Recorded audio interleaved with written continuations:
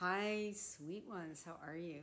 So today on Instagram, a Jim Carrey meme showed up in my feed, and this is what it said. I think this is really cool. He said, the funny thing is, when you start feeling happy alone, that's when everyone decides to be with you.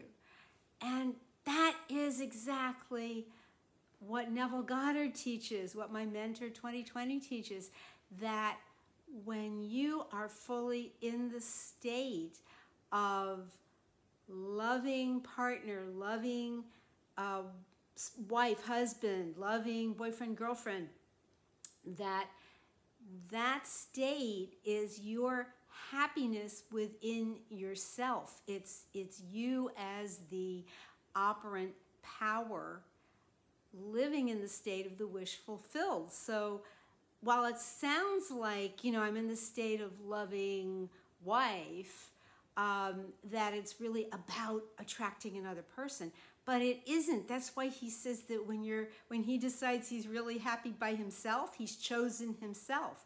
And that is just when everybody wants to be with him, because he knows that they are him pushed out. So when he's solidly in his state of choosing and desiring himself, they all want to be with him. And that is exactly what that means. So if you are trying to manifest that boyfriend, girlfriend, that, a special person, the SP, forget that. Don't go around trying to attract them to you. Be you in the state of your wish fulfilled, that you already have that happy relationship, that you are loved and loving, and that it's happy, and that everything that you want in that person, you already have it.